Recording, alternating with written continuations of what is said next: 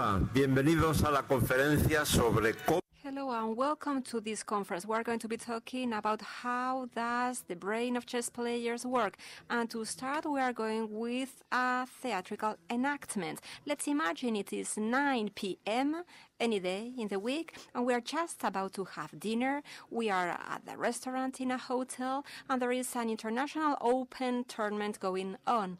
The city doesn't matter where we are, because chess is universal. It could be London, Johannesburg, Buenos Aires, Peking, Beijing, or Bilbao. It doesn't matter. Both Adriana and myself, we have been playing very hard, and now, just as thousands of chess players every day, all through the world, we will be talking about the tournaments and about the games. But without the board, we don't need the board, but we enjoy very much talking about chess because it is our mother tongue. Adriana, I have enjoyed your game very much this afternoon. I will tell you why, but first let's go to the critical position. E4, E5, F3, 6, G4, pawn G4. Well, maybe we will have to get rid of the pawn. Pawn F3, D5, and pawn C4, which is threatening mate in F7. And there, the competitor did very well, because he did F6. But do you know at what other game we reach exactly the same position? Well, yes, it is true. Knight F6. That would have reminded Murphy's game. Do you remember in the opera? Yes, that's right. A game that everybody talks about. They were at the opera in Paris. Yes, it was the Seville's Barbieri playing. Murphy was there, right there on the stage. And it was the Comte d'Issoire who was there, and he invited Murphy, who was the best player in the world at that point, and also the Brunswick Duke. The three of them were there. And at that point, the Count and the Duke were playing against Murphy. And at that position, instead of Dame F6, Queen F6, it was Knight F6. And then there was F7 with a Bishop F7. Maybe that could have been a checkmate very quickly if they hadn't paid attention. But the Count did very well for the defense because they played F7, and if it had eaten the knight, then there would be a checkmate at B4, and everything would have changed to alleviate the pressure. But Murphy didn't want to take that piece, the pawn. That is why he did the knight F3. That was much more flexible. That was more riskier too. And then F6 for the black pieces, because the knight was pointing at B5, D5. And then another idea by Murphy's was to take the bishop to G5, putting the knight there in combination with the white knight. That was very dangerous. That is why the competitors did C6. And then if we wanted also the queen to be defending the pawn. And then there was another game. Yes, Murphy developed the bishop, and then B5 for the black pieces. And I think that is something that we didn't understand, because he was pushing so hard that I had to get rid of this pressure of the bishop and the king. So I'm going to do B5 to have the bishop, but Murphy didn't have any intention whatsoever to move the bishop. No, Murphy, he was always attacking all the time because he was very romantic from the romantic period. And he played there, knight B6. He sacrificed the knight. He goes to C, B5, and checkmate. And the only way to defend themselves was knight, the knight which was in B, passes or takes to b7, and then there is a very interesting game which is attack and defense, which which was a queenside castling, and we are approaching to one of the most beautiful combinations in history. It is impossible not to smile when we think about it. And then, of course, the black pieces had to be defending that knight, which was threatened, and they have to play with the rook d8. And the king is more and more in the center, the black one, and fireworks start here, because one of the rook is sacrificed at d7, and now rook d7 black, and then the other rook comes here to increase the pressure to d1. The counts, I guess that they didn't know what to do. They said, oh, this is too much pressure, so let's try and free this position. So they take the queen to e6. First they offer that exchange of queens, and like that the bishop can get out. Yes, that bishop was going to stay there all game long, and then the piece of art comes here. The question is, why? What was disturbing to go and try the checkmate? Yes, that is what you would be wondering, right? What would happen if we didn't have, for instance, the knight, or if the rook didn't exist? And that is how we teach chess, trying to imagine things, to release imagination. That's right, because that is what can then generate immortal combinations such as this one. Because first we have the bishop, d7, and now knight, d7, and the other knight d7, and now we're going to sacrifice the queen b8, checkmate. But yes, I think this is the very best game I have ever seen. Knight b8 and rook, and at that point everybody was clapping. Yes, I can imagine the Count and the Duke happy because they had lost, but in such a way. Yes, it's a pleasure, because maybe they had the intuition that they were making history. That game was going to be immortal, and many years later, in the 21st century, in a congress talking about education and thinking in Bilbao, we would be talking about that game. So let's explain it calmly. Good afternoon, and thank you very much for being here. Mainly if we take into account all that is taking place in the other rooms, much more interesting. This little enactment, the aim is to try and explain the difference between logical memory or photographic memory. Adriana and myself, or at least myself and Adriana too, we have not learned that game by heart as if we were just parrots, but we are reproducing it in our mind, thinking about logical connections of attack and defense. One piece goes here or there because they are going to be doing something specific, or to stop a threat, or because they want to attack.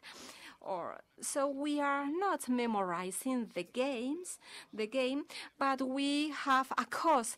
The cause of the game makes it possible for us to remember the whole thing. There are certain privileged people, one out of many millions of people, have this photographic memory, an extreme memory that makes it possible for them to read books, for instance, very, very quickly, and then to be able to remember what was being said at page 135. That is a gift that very few people have. Adriana, we develop logical memory. We connect ideas with each other. Yes, good afternoon. We connect ideas together, pieces together. We put pieces together, and we use the association of patterns. For us, there are certain patterns clear that we connect with other patterns. That is how we work. But there is something very interesting, and it is how to teach this to kids with children, so that they can calculate and imagine all the different positions.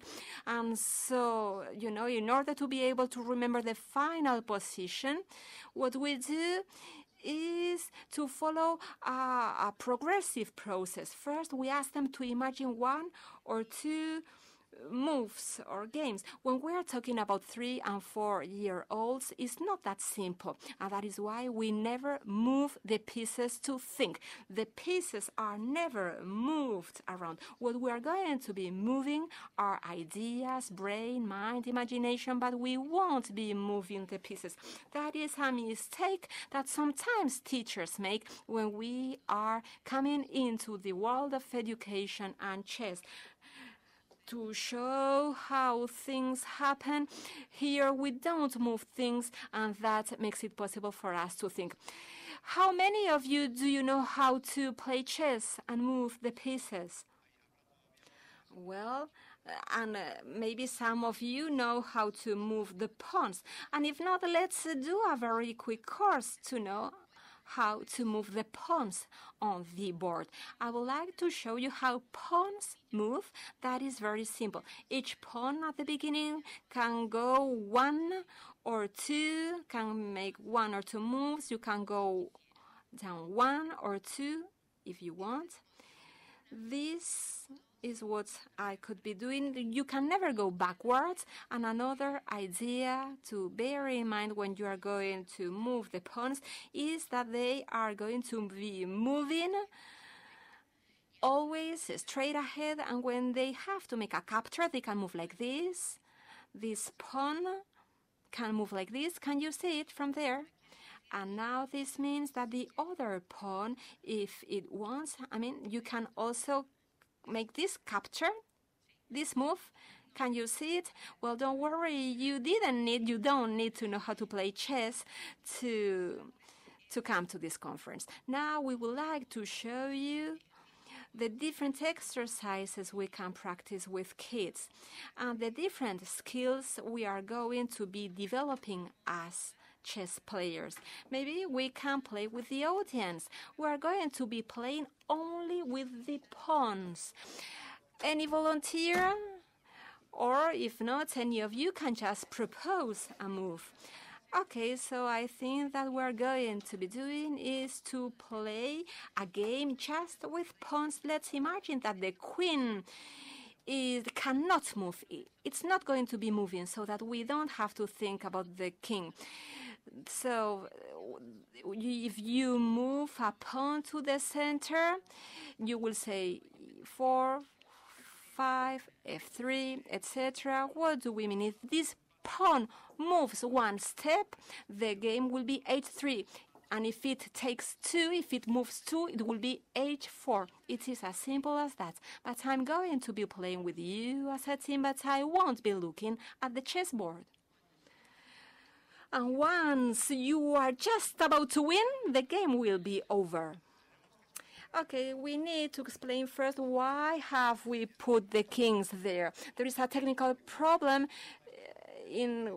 because, we have a very rigorous German game, and they say that, the kings have to be there, but they are not going to be moving. So, but please imagine that we have no kings. We only have pawns. So you're going to be playing with the white pieces. E4. Anybody? You want to play with the black pieces? E5. Adriana? D3. Second move with the white pieces. No, excuse me, with the black pieces. F6. G3. Anybody? Come on, don't be shy. You just need to move a pawn. G5. Adriana, H4. Anybody want to volunteer? G4. Didn't you want to have it? Oh, what a shame, what a pity. Adriana, C3. Sorry, F3. Anybody with the black pieces? C6. D4. Anybody else? A5. D takes E5. Anybody?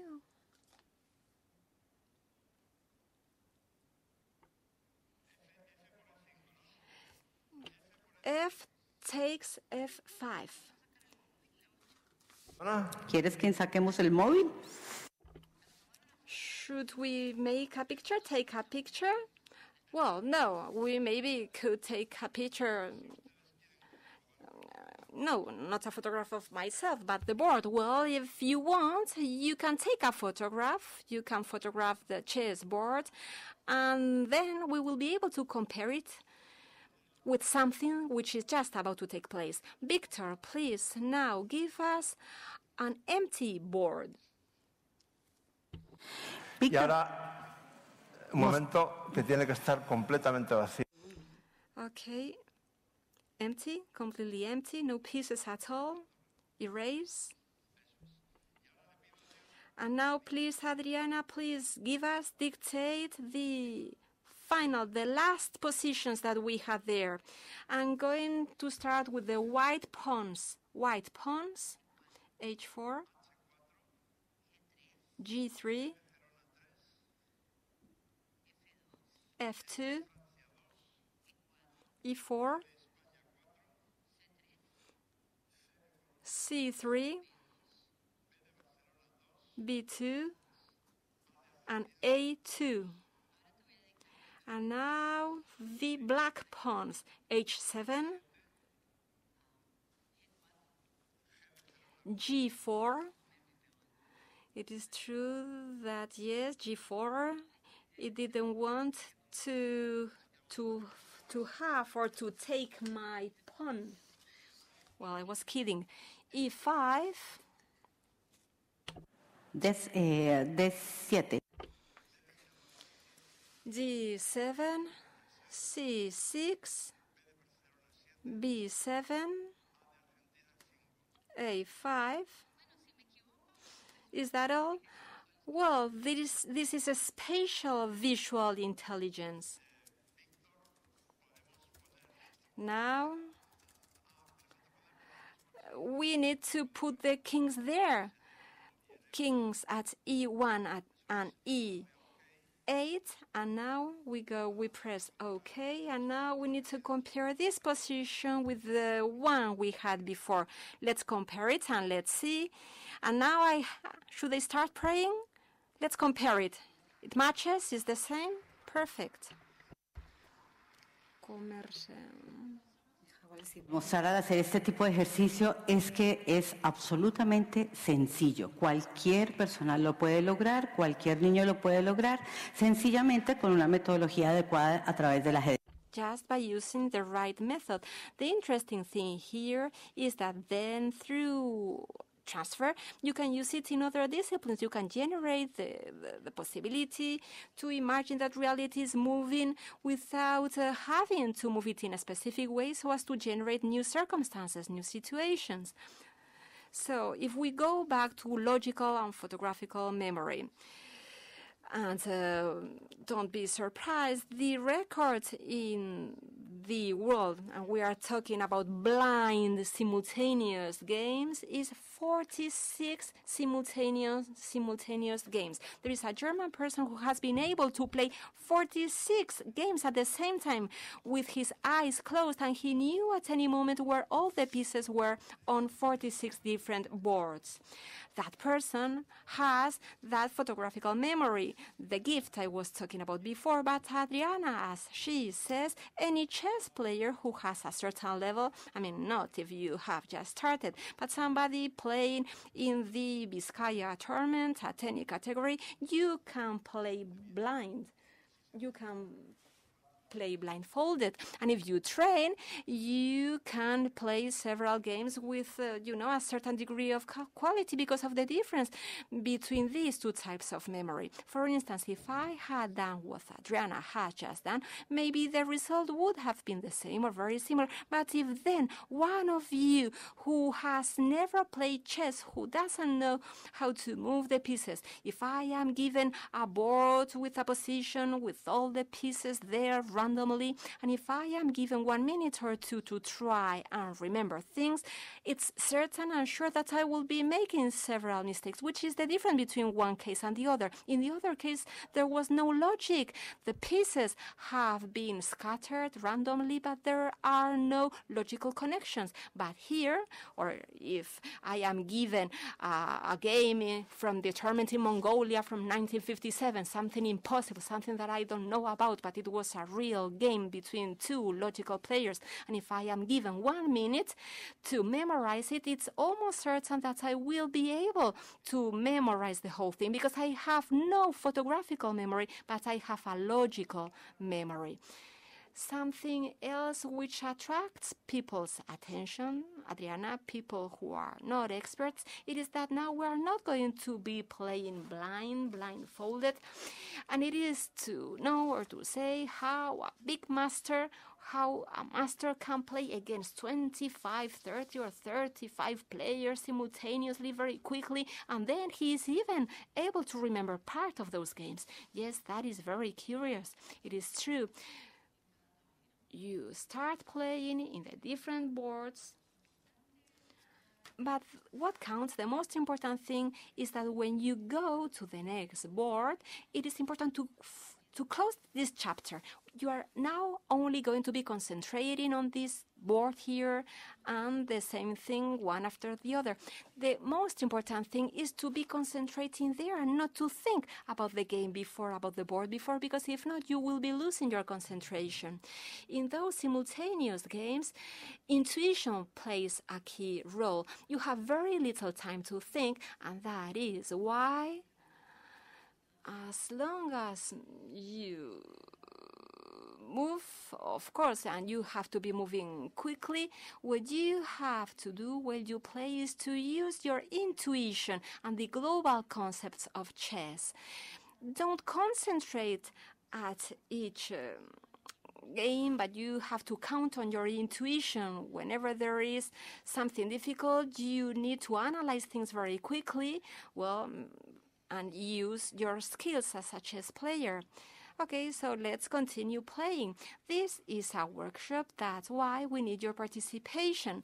And now it is true that when I asked how many of you knew how to move the pieces, now I know that we have more than enough volunteers, because now we need 5 players so as to play against Adriana. Let me say something first. Let me clarify something. Nobody will be cruelly defeated by Adriana. No, not at all. And the other way around, no, neither. The thing is just to come up here, just to start playing a game, and then we will be using that so that later on Adriana can explain how does the brain of a chess player works. So you are not going to be defeated at the end of the game. No, well, we have no time to do that. So please, 5 volunteers come up on the stage to try and help us with this activity, but you have to swear that you won't defeat me. You won't be defeating me. Well, sometimes we have surprises in situations such as this one. Okay, we have 2 volunteers. Thank you for being here. We have a 3rd volunteer, a 3rd player. Chema and Victor, if we have no more volunteers, Chema and Victor, you are volunteers number 4 and 5. So, Adriana has already played with the white pieces. Please, each of you take a board. And now let me tell you something before. And then, of course, Adriana will be telling us about how their brain works. But before, let me share some ideas with you or some anecdotes with you. Is everything clear? We are going to move the board. It's not possible, apparently.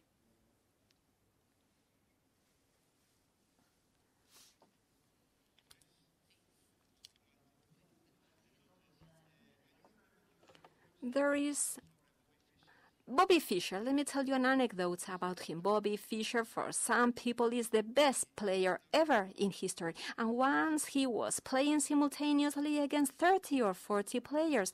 And one of the competitors, who was not very good at chess, said to a friend of him, he said, but it's impossible for this guy to remember where the pieces are in 40 different boards. That is completely impossible.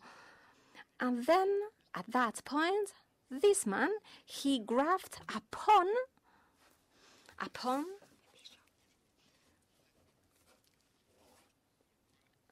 or a bishop, and then at that point, he had one more piece. Fischer arrived in here. Fischer arrived. He did his game. And he continued. So this person was very happy, and he said to this man, you see, I cheated him. I fooled Fischer. It was impossible for him to have that memory. 4 or 5 movements later, they reached a position where Fischer could have the bishop. So that is what he did. But what he did was to take the piece, he put it into his pocket, and he went away. Okay, in exhibitions such as this one, but with many more boards, of course, you need to be very, very concentrated. And sometimes it's not as easy as that, because we all have a private life, emotions, problems. So that's why before we start playing in an exhibition such as this one, it is very important to clean our minds so as to be able to concentrate. And I'm thinking about an anecdote, something that happened to one of the best players in the 1920s, Bronstein, this player, one day, he arrived in the tournament. It was not something simultaneous, but with just one opponent. He sat down, and it took him 40 minutes to make the first move, and then he succeeded. So at the end of the game, the opponent said, Master, please, I have a question for you. Could you please tell me why the hell did it take you 40 minutes to decide how to start playing? And he said, well, no. The only problem is that I couldn't remember where I had left my keys, and the keys from my apartment. And, I couldn't concentrate. I was thinking about my keys. After an exhibition such as this one, it is quite normal for the master, the professor, to go to his place, to go home, and maybe he will be able to remember. Maybe he won't be remembering all the games, because maybe if your opponent is not a very good player, it will be much more difficult to remember that game, because it won't be a very logical one. But if the opponent was a reasonably good player, if the game was logical, then it would be much, much easier. Adriana, I'm sure that, if she had been playing against 25 good players, she would be able to remember most of it. Because for us, for chess players, chess is like our mother tongue. We are all the time linking, connecting those games with a logical approach. I did this, and then he did that. That is the whole idea. So, Adriana, how are you doing? What can you tell us? There are certain games. He's very concentrated. There are certain games which are quite similar. There are similarities. Do you remember the first game that we showed with Leontxo by Murphy? There are 2 games which are similar, this one and then the 3rd board and the 4th board. They have certain similarities, and that make it possible for us to play quicker. There, I have one more piece. It makes me a bit happier. And now we are, you know, in the middle of the game. We need to start having a strategy and some tactics because, you know, the first part was a bit more mechanical, but now we need a strategy. So now, Adriana, I'm going to ask you to do something. Please think out aloud. Think aloud so that we can follow your line of thought. But before, I would like to say thank you to our volunteers. Thank you very much.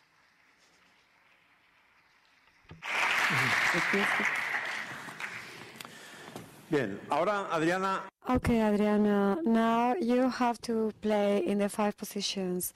And please try to think aloud and to tell us what do you think or how is the way you think in every and each of the 5. To think is very difficult and aloud is even more difficult. In this position, the problem I have got that I must go into the castle position quite quickly. And the advantages are that I can really take, first of all, the knights, then the bishop, and then the pawn, and then I'll be able to take the pawn at the end. So then in this position, I have taken this bishop. There is one more bishop. I had to sustain the position to move the pawn at the center, to attack the queen, to take off the knight. And then the topic is more solved somehow because these figures are easier, the pieces are easier. In this position, after having taken the black ones that have been placed here, the advantage is bigger because this structure of pawns is more difficult in order for them to stand the black ones, and I haven't got any exit there. So I have to pay attention to the fact that we have to get castle there with an open column, that it could be very dangerous, but as I have got the advantage, I could take off these pieces and to get into the castle on the other side is more balanced somehow. And in this position is a typical one. This is something that is called the Italian opening, and we do not have really to think because it corresponds to a study. So let's say that we know these moves. So this is an Italian opening, and when I have taken the knight, this is just a variation that I know, and I know it by heart. So more or less I need 12, 10 moves farther. So we don't need to think, simply we have to be alert. If he gets wrong, then we have to make up something new. And here this is a position typical of the Italian opening too, so it is to go on with the things we do know by now. It's much simpler. So in all these games where the position has got one more piece, the only thing I have to do is to sustain the position, not to make the mistake of giving a piece as a gift and to play according to intuition, because it's enough then to develop the pieces in a current way, to develop the movement. Okay, and now what is still missing, what we still lack to complete, is to explain which are the scientific fundamentals of all these things. And we are at that point, and we really are very lucky right now because the most modern technology is applied to this study of the brain. So the magnetic scanner or resonance, and the magnetoencephalogram allows us to study the human brain much better than we used to do. We know much more right now thanks to those techniques. We know much more about the brain, and many scientists of many countries in the world are choosing the brains of the chess players as a kind of experiment animals in order to make these studies because they think they can be special. We are going to offer you the PowerPoint we have prepared, and they are like guinea pigs, and we have to explain why a chess player can do all these things. So to play a game with a level of concentration that is very, very high for 6 hours. And then we are going to see a video where quite the opposite happens. They play at the rhythm of 2 moves per second, and the whole game lasts less than 5 minutes. So to play blindfolded test as what we have been doing, Adriana and myself in the restaurant before at that corner, or to play games as we have seen. So let's go and have a look at the PowerPoint. So all these skills are typical of a chess player, and they have got to do too with the fact that there are some parts of their brain that are working in a specific way, in a different way to the ones of other people. So Victor, we can go on then. So this is what is really useful for me as a kind of a script in order to explain this. patterns and so on, as Adriana has said before. Thanks to the trick of these patterns, let's say that way, we have succeeded in saving energy and memory. I'm going to give you an example. If I am told, defense Indovenoni, this is the way of the multiple ways of the black figures pieces to start the game. And me, automatically, although I'm not watching any chessboard, in my head, I have got these pieces represented because this Indovenoni defense, the castling, is made in this way. So the king is castled in this corner with the rook by his side, the bishop in front of the king, and then the pawn. So we have got 7 pieces. For you, if you are not chess players, each of these pieces is a unit of memory. But for me, the 7 are just one unit of memory. So therefore, I am saving a lot of memory and energy. For me, this is a pattern. This is a pattern of just one unit. I remember the 7 at the same time. And this is what de Groot said. He was a Dutch researcher who made a wonderful research about this. Much more recent is Fernando Gobet, whom I dedicate a very big deal of my book. I recorded 3 hours of conversation with him. He is talking really about layouts or patterns.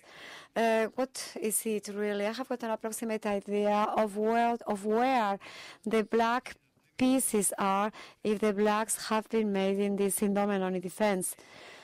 If I do organize them in the way we've done it, I would be very close to the black figures, to the black pieces. It doesn't matter where the white ones are, that's another story, but this could be a kind of template or layout. There can be differences. Perhaps this rook at a certain time has not reached this point, it's still here, but I know it's going to come here because it's hard to support the move of this pawn. So for me, I insist again, all these things really only have a space of 2-3 units of memory. For somebody who is not a chess player, to remember all these things is a unit of memory for each pawn or each piece, the one that this person has to remember. And those are really the templates and patterns, and this is what allows us to remember many, many things. Amit Sikh discovered that the fans used above all when they are playing the part of the brain which is storing the most recent memories. So as if each position would be new, whereas the big teachers, the big experts turn to the part of the brain of the most consolidated memories. This can be something subconscious. I can be analyzing a position and I might not remember in a conscious way that 30 years ago I played a very similar game, or I saw one in a book very similar to the position I have got now. It is not something that I remember in a conscientious way, but it is there in my hardware. So I'm turning to that part of the brain. But a beginner, for instance, would see this position and would be using the part of the fresh, of the most recent immediate memories of the brain. This is in order to make it even more difficult. This is a very big challenge. The next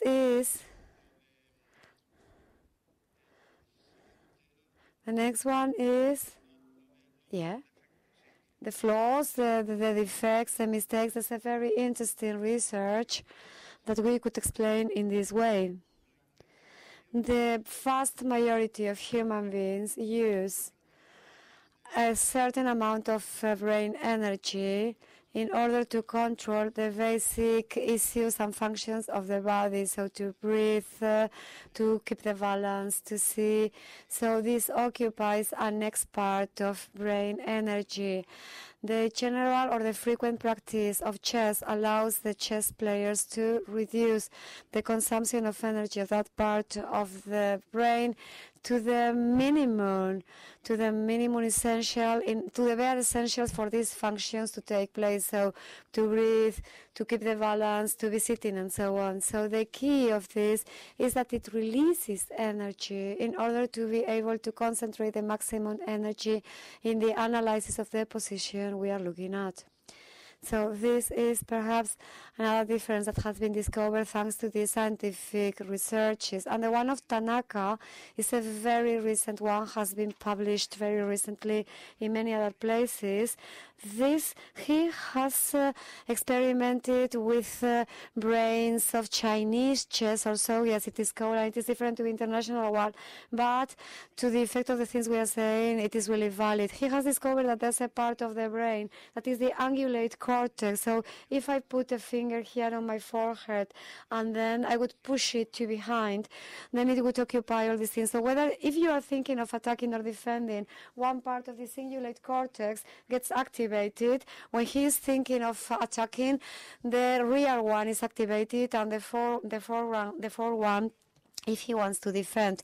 This can be really applied to many things. It is very useful, for instance, in the marketing, when the people are designing the packaging of a product in order for them to make it more attractive for the buyers, or how to place the products in a supermarket so that we are tempted to buy them, or in the TV publicity, how to launch a subliminal message. I think it's forbidden right now. But technically, it's something totally feasible that is stimulating us to buy a product. So we are talking about something that, although is discovered, taking into account, first of all, the brains of the chess players, it can be applied everywhere. And very soon, we are going to know much more about the human brain than the things we knew 50 years ago. And the chess players' brains are being useful in order to make this research. I wanted to make a reminder to highlight something, Leontxo, and it's that the emotional part has also an impact in the chess player. When we are playing a game, this emotional part is something essential. I have seen and I have experienced myself what it means to be afraid, what it means to be obviously under the time pressure with the anxiety of obtaining a certain result in a game, and to see that how brain gets blocked. I think that all of you have felt the same in other disciplines. So the interesting thing is to realize, or to learn when these emotions come, in order to build a kind of protection garment for the brain to keep on working. Another thing I wanted to highlight, Leontxo, is that as chess is played is usually in a very slow way, but sometimes in very, very quick games. And in my case, I am a disaster in the quick games. I am not one of the ones who are very good at that, and I made many, many other mistakes. So to think of unnecessary things, and perhaps nobody in the public has experienced that. So to think of the unnecessary things is a habit that it's quite evil, quite wicked for the chess or for any other discipline, because you think so often the same thing that at the end you cannot make a decision. This is another thing. And what I wanted also to remark, and it was very interesting, is that when you are learning as a chess player to think in an ordered way, it's very difficult to put place in order, but in chess it's even more. And I think that one of the big advantages brought by the chess is that it teaches you to teach in a very ordered way. So one after the other, one game after the other, but also move after another move. A trainer I used to have told me, when you have a noise in your heart, do not come to play a tournament, because he loses every game. I think you must have a balance in your emotional personality so that the brain can work well. About the way Adriana is applying all these things in this school, in this primary school, kindergarten of talents in Bogota. So for the people who have not been in my conference this morning, 100% of her 4-year-old students know how to play chess, play violin, and they also practice taekwondo. And Adriana will also explain this in her conference. So we are going to expand the idea of how for chess players, chess is a kind of mother tongue.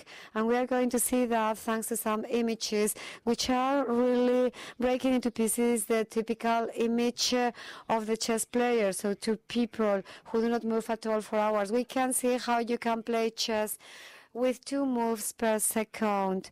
Cancer, the champion of the world, has got 30 seconds in his watch, and he is going to make 60 moves approximately in those 30 seconds. Da starter vi game med E4-bonde. Spiller... Oi, vi kommer med kongegambit. Hvis den blir mottatt, eller ikke mottatt, det blir mottatt. Hovedidé er å få et aggressivt spill med sine offiserer mot kongefløyen.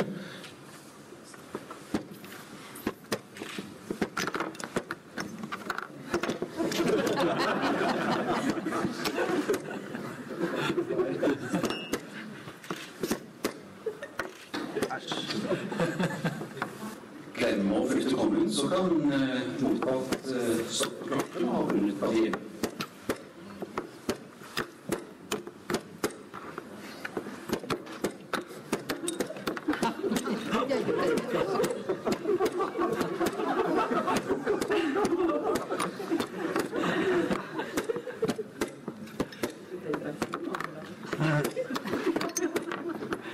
Nei, faen. Faen, altså.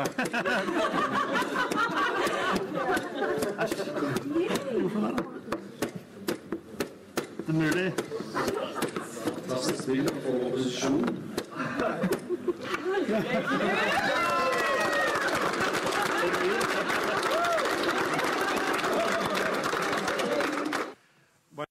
Okay, technically what has happened is that as the rival of Calcer had only the king and Calcer has run out of time, the game is a kind of tie or draw, and people cannot only win with just one king, so you cannot make this checkmate. So according to the ruling, well, the important thing is that Calcer has made 60 moves. Some of them have not been seen because the person who has shot the film has cut off a little bit of this game, but I can calculate that it's only 60 moves. Can this be done just by the champion of the world? No, children can do that too. Everybody can, even us, even ourselves, not with the same quality, but at the same speed, and even funnier. The most important thing is to enjoy oneself playing chess, and from that moment onwards, creativity goes to surface. Fun and creativity are always hand in hand. This has been so funny, and really I feel so much energy now that I can't resist myself, because you have just said that you play the quick one so badly. I'm going to defeat you, to beat you. I'm going to beat you to death right now, and this could be the end, fantastic end for our presence here. Se vale hacer barra, ¿no?